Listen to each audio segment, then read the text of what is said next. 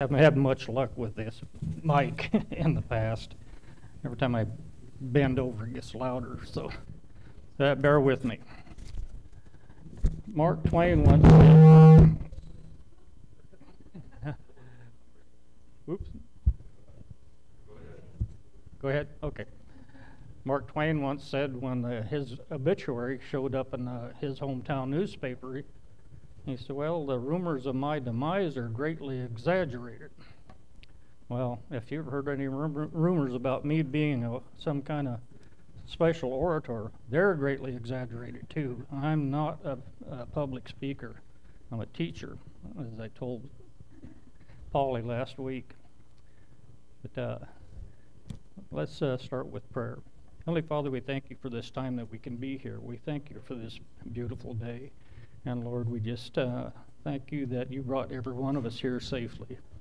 Now, Lord, we pray that you send the Holy Spirit into this service today in such a special way that everyone that is here will know that they've been in the presence of the Lord. Thank you.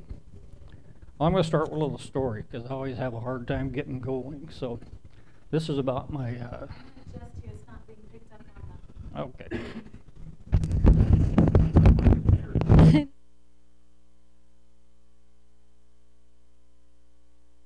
Better? Okay, good. Okay. I'm going to tell a story about my sister because she's going to be watching this.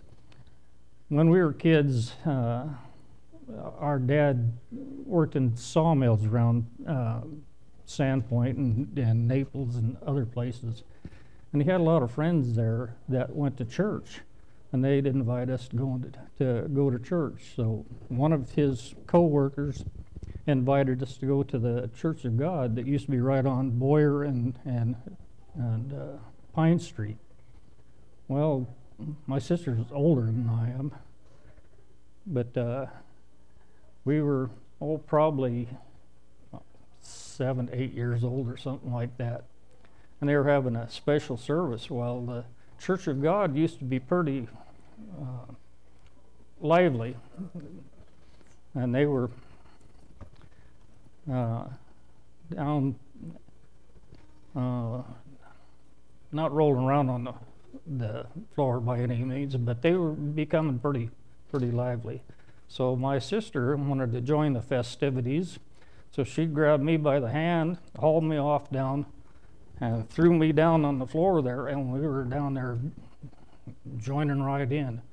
My dad turned white as a sheet, jumped up, ran down the aisle, grabbed us both, and out the door we went.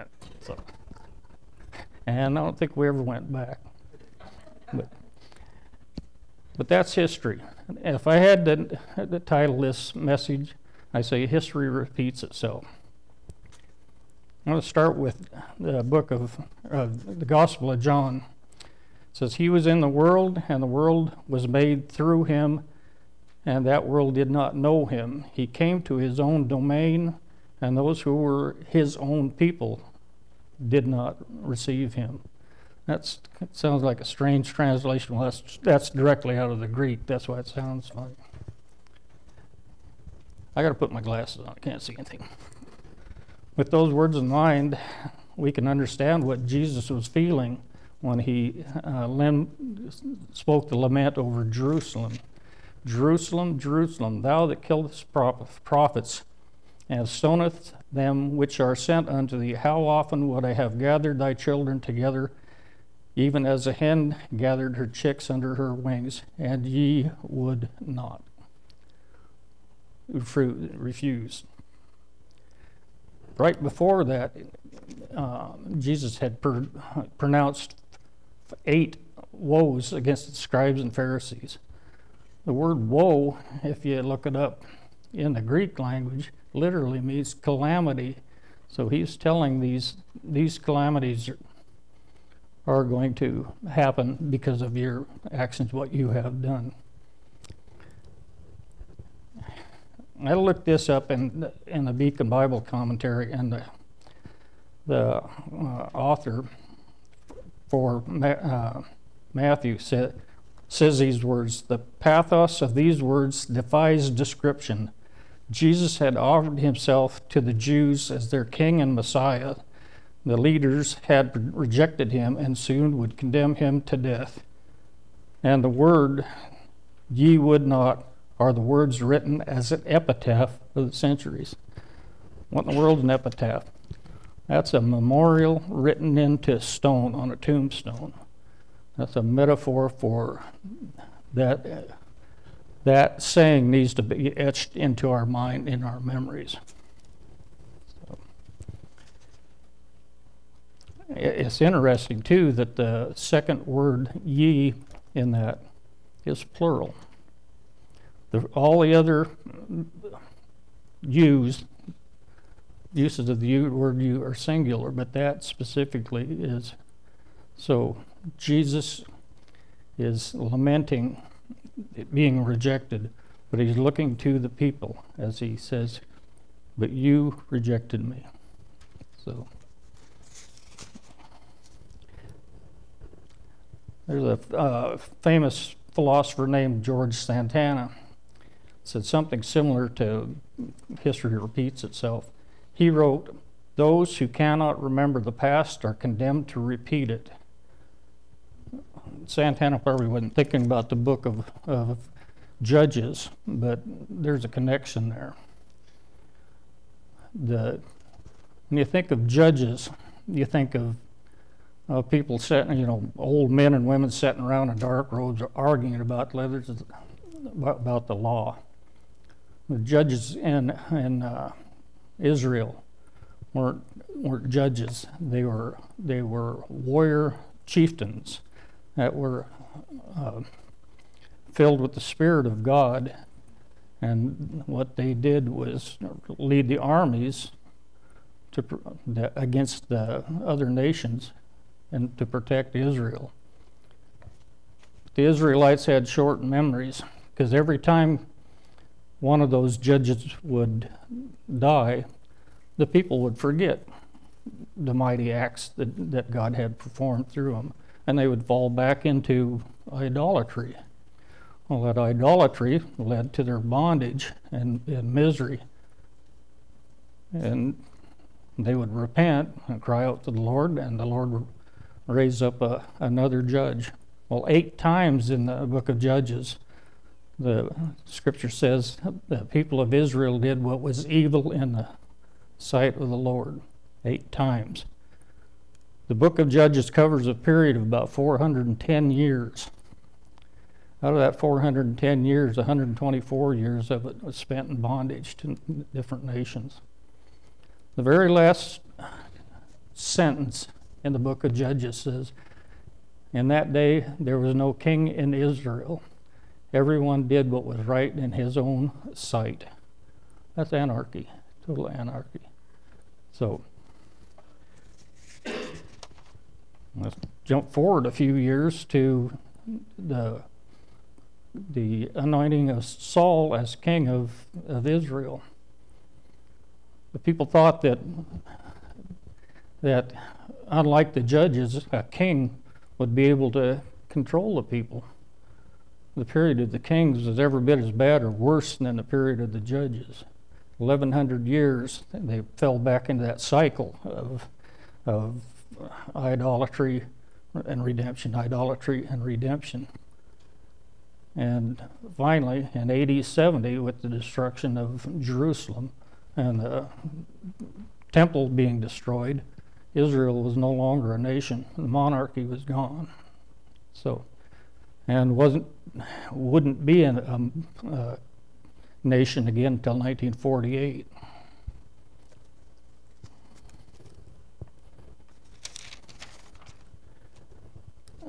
About 4 centuries before destruction of the temple in Jerusalem, Athens was becoming the leading city-state in Greece. The Greek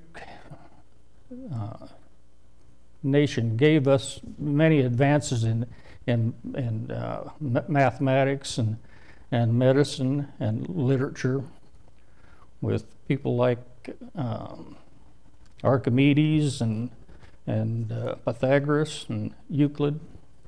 Most of our math today comes directly out of Euclidean geometry. Is from Euclid. Pythagoras gave us the Pythagorean theorem, and Archimedes gave us the law of displacement. He was taking a bath and got up and noticed the water level dropped. So he ran outside naked in Athens shouting, "Eureka, Eureka," which means I have found it. We use the word eureka today. Meton of Athens discovered the length of a solar year. He said it was 365 and 5/19 days. That's 1/2 hour less than what it is. So they also gave us philosophy with Plato, Socrates, Aristotle, but that was humanistic. It was not divinely intended. There's one of the philosophers named Protagoras who wrote, "Man is the measure of all things." What's that mean? Man is the measure of all things. It literally meant that everything is what it seems to the individual. That's back to that man did what is right in his own sight. That was the foundation for democracy. So, what's democracy mean? Demos means the crowd, people, and the rest of it is ruled by. So it's ruled by the people. That's good, huh? Well, some would disagree. This is written by a professor of universal history and Greek and Roman antiquities. Greek and Roman antiquities is called classical studies today, and that's my minor, and Vicky's as well, or my major. He wrote, "A democracy cannot exist as a permanent form of government. It can only exist until the majority discovers that it can vote itself a largesse from the public treasury. From that moment on, the majority always votes for the candidates promising those benefits from the public treasury. With that result, a democracy always collapses over loose fiscal policy, which is always followed by a dictatorship. The average age of the world's greatest civilizations has been 200 years. These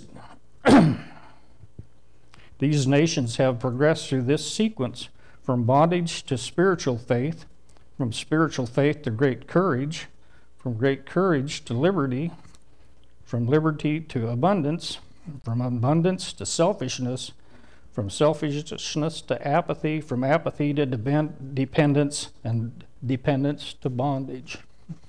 Again, that's the vicious cycle.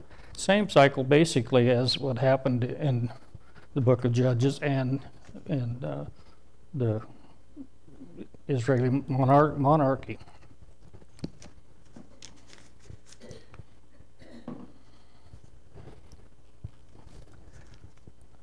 If you study history, you'll find out that that has been the case throughout history.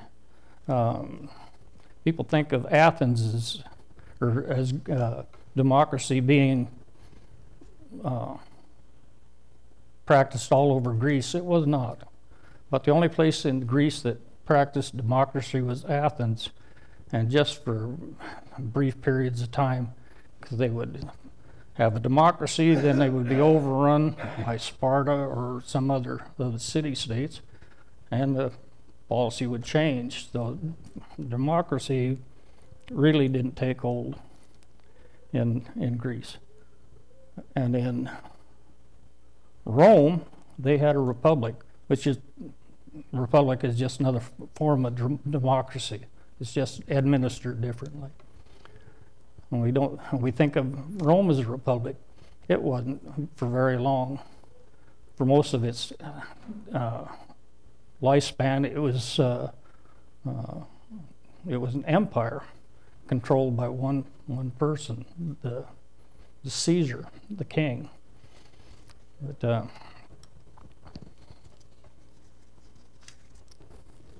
It's interesting, you won't find the word democracy or republic anyplace in the Bible. Why? What does the word mean? Ruled by man. We're not supposed to be ruled by man. We're supposed to be worshiping God and not man. Well, let's move forward 1,227 years. 1792. What does that date signify? That's the birth of the first French Republic, their first try at democracy. Didn't work out too good for the France. It was under the governorship, I guess you'd call it, of Maximilien Robespierre. And that time period is called the Reign of Terror, because there was just violence everywhere. When they overthrew the monarchy, Louis XVI, they also took all the wealth away from the churches, because the churches were tied into the government. So without any kind of religious instruction, the people did whatever was right in their own sight again. So at the same time that was going on, in England was going through the same difficulties, violence and disrespect for the church. But John Wesley came along, and Charles Wesley and Whitefield. And the revivals in England kept England from going through that same reign of terror. Well, what about the United States? What was going on in the United States at that time? The Constitutional Convention was just about 5 years before that. If the Constitutional Convention would have came later, during the first French Republic, we would have never had a republic here, because of the difficulties France had. But I tell a story here. So Benjamin Franklin is perhaps the best known of the signers of the Constitution. On September 17, 1787, the final day of the Constitution, as he was walking out of the building, a woman came up to him, Mrs. Powell from Philadelphia, and she asked him, she said, "Well, doctor, what have we got? A republic or a monarchy?" And he looked at her and said, short, curt reply, "A republic, madam, if you can keep it." Why was he skeptical of that we could keep it? Well, just a few months before, he was at a meeting and they were framing the Constitution, and there was a division amongst all the delegates there. The southern states wanted equal representation to the northern states. Well, the northern states had a larger population, so they said they should have more representatives in Congress. The southern states had more land mass and produced more goods than the north did. So they were fighting about it, and it came to violence. The reason we have a Senate and a House of Representatives today is because that was a compromise. Every state has 2 senators, and the House of Representatives is by population, by district. But Franklin wanted to stop all this bickering, so he wrote this. He says, "I have lived, sir, a long time.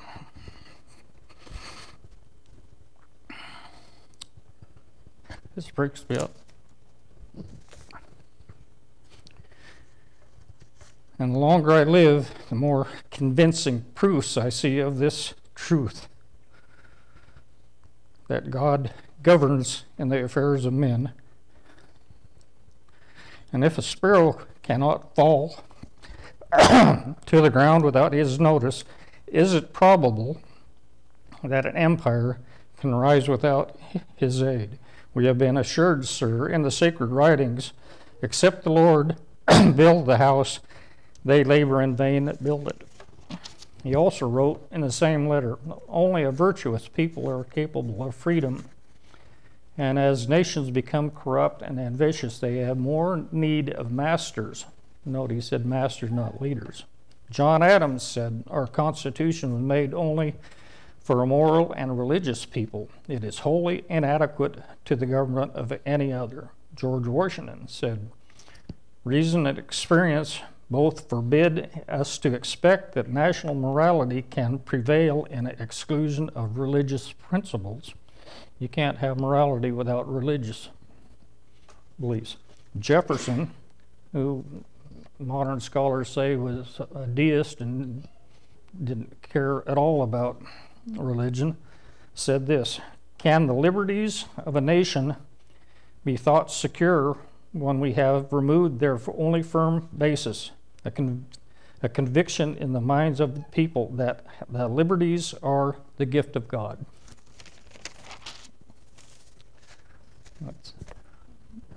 Founding fathers aren't like they say today. We're a bunch of godless individuals. They are all devout in one form of religion or other. Some of them were deists. That doesn't mean they were atheists. They just had a different concept of God, but they were all religious. Napoleon in France recognized America's success with our form of constitution. So he sent a young man named Alexis de Tocqueville to the United States to study the prisons and penitentiaries here. And de Tocqueville found something different. He wrote this: not until I went into the churches of America and heard her pulpits aflame with righteousness did I understand the secret of her genius and power. America is great because she is good, and if America ever ceases to be good, she will cease to be great. He went on to write a book about American democracy, a 2-volume book. American democracy has lasted 235 years because of our religious beliefs. I've been reading a book. It's called If You Can Keep It, and another one called A Letter to the American Church by Eric McTaxis. He's a writer. I've got 4 of his books now. One of them's on Dietrich Bonhoeffer. One of them's on William Wilberforce, and one of them's on drafting the Constitution. And the last one, he compares the parallels between what happened in Nazi Germany and things that are happening today, and it's scary. It's scary. He writes, the government cannot force us to be good. Well, the government tried to force us to be good by the 18th Amendment to the Constitution, prohibition. It was ratified in 1919 with the idea that sobriety would keep us from falling into more sin, I suppose. Didn't work. Didn't work. The period that followed Prohibition was one of the most violent periods in American history. They call it the Roaring Twenties. The same year, another document was drafted, and Woodrow Wilson, president that signed the legislation for the 18th Amendment, was one of the person that drafted the document that started the League of Nations, which was the forerunner to the United Nations today. Well, that too didn't work out so good, because at the same time that the League of Nations was established, the England and France and the United States forced Germany to sign the Treaty of Versailles, which wasn't too good for them. They forced the abdication of Kaiser Wilhelm and laid all the blame for the First World War on the Germans. And in the treaty, they forced reparations on Germany and forced them to set up what's called the Weimar Republic. It started in 1919 and ended in 1933 when Hitler came to power. I have a friend that was a German professor at the University of Idaho, and I was taking a course about that time period between 1870 and 1945. It's called German Cultures and Institutions.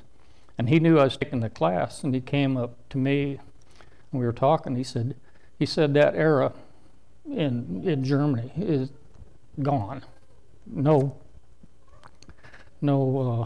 history whatsoever from 1933 to 1945. I can't find any mention in history books there. And he didn't know about it till he came to the United States, and he's working on a doctoral degree at the University of Minnesota. He said he was just horrified when he found out about it. He told me, he said, I don't care if I ever go back to Germany. The German people forgot their history. Not only forgot their history, they blotted it out because they were so horrified by what they allowed to happen. So, like I say, the book by Metaxas shows a whole bunch of parallels between Nazi Germany and today. I list some of the mistakes that Germany made here. The German church could have stopped Hitler in 1933. They had the power that if they would have stood up to Hitler in 1933, he would never came to power. The German church had about 18,000 Protestant ministers in Germany in 1933. About 3,000 of them were were rabid Nazi sympathizers, just went along with their program. About 3,000 were members of the confessing church, along with Martin Niemöller and Dietrich Bonhoeffer and others. About 3,000. That left 12,000. The 12,000 that were left didn't care what happened. They just said, go ahead and do what you want to do. And if they would have, that 12,000 would have stepped up, it wouldn't happen. Is that happening in our churches today?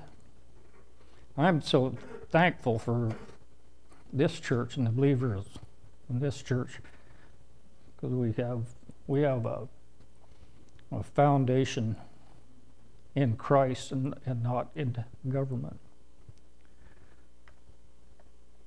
There was a word, Sündenbock, which means scapegoat.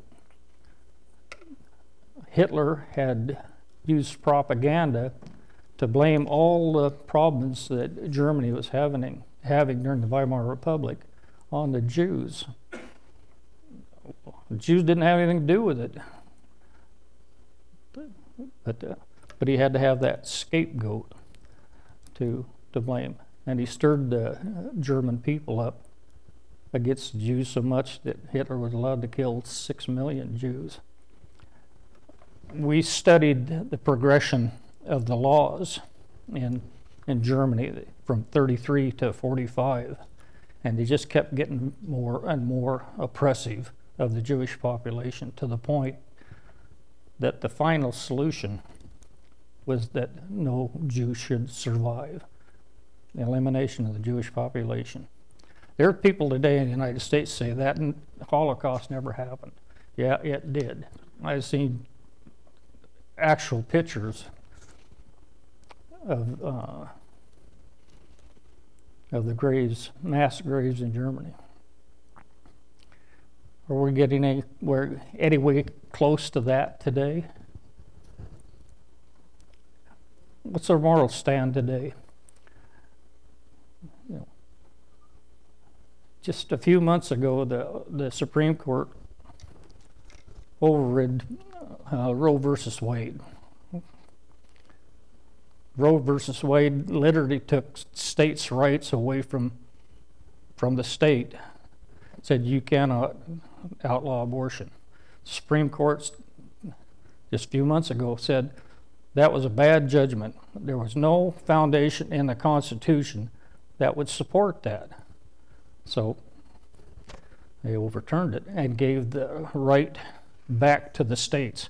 Under the 14th Amendment, the states have the rights to their own laws unless that law is specifically mentioned in the Constitution. So what happened? A whole bunch of states just recently have had referendums to make abortion legal again in the state. They're just bound and determined to. And why? I cannot understand why a woman's right to privacy can override a child's right to life. It's not reasonable. Just last week, the Congress, both the House of Representatives and Senate passed a bill called the Respect of Marriage Act. Well, that sounds pretty good, doesn't it? Until you know what it is. It protects the right of homosexual couples to marry. How is that respecting marriage? That's beyond me. So we're going down that same path as what allowed that to happen. It's called the Ferry principle. People were so mesmerized by Adolf Hitler that they would give him total power. He was elected as Chancellor of Germany, much like our president or Prime Minister in England or other countries with parliamentary government. But Germany had a president at that same time, which was a lifelong office. And a man named Otto von Hindenburg was president. Hitler went up to Hindenburg and demanded that Hindenburg give him the presidency of Germany, a lifelong presidency, and he did. So the Führer principle means Führer means leader, but it come to mean dictator, satanic, violent dictator. We don't want to go down that road anymore. How do we remedy that? How do we stop that as Christians in this country? There. Holiness. God demands us to be a holy nation. And if he demands us to be a holy nation, can we on our own become holy? No. If that were possible, none of this evil stuff would have happened. When God demands us to be holy, he makes a way that we can be holy. The Methodist Church has believed in the doctrine of entire sanctification, or it has. The churches I grew up in, that means that you're saved and your sins are forgiven, but that sin still is there, influencing people. So God gives us the Holy Spirit that cleanses us, and it's subsequent to salvation. And the proof of that is the apostles. The apostles that at the crucifixion just went scattered like a covey of quail, except for one person, John. But that same group of people at Pentecost were empowered through the Holy Spirit and changed the world. Gave them the power to not only testify, but to prove what they were testifying to. Can we be cleansed today? You bet we can, and we need to be. When I was planning on this message, I always worry, well, man, I don't know if I could really preach this. And I was thinking that. And about that time, I reached over for a folder of my notes, and this fell out right in front of me. Boom. This is a letter from, well, it's the part of Mother Teresa's acceptance speech once you got the Nobel Peace Prize. It says, "It is so beautiful for us to become holy to this love, for holiness is not a luxury of the few. It is a simple duty for each one of us. And through this love, we can become holy." The love she's talking about is the greatest commandment. Love God with all your heart, soul, and your mind, and your neighbors as yourself. And God guarantees us. In the Old Testament, God says, "You shall be holy as I am holy." Well, that's accepted as a command, as a imperative. I looked it up in the Hebrew, and I looked it up in my Hebrew grammar. It is an imperative, but it is also just a future. So it's a command and it's a promise. So I got one more thing I want to talk about.